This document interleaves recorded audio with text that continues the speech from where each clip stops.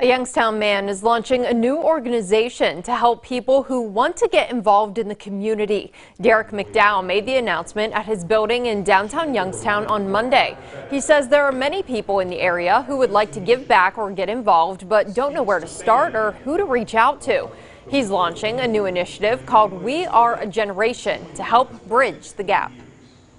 We Are a Generation is what I'd like to call a CEO.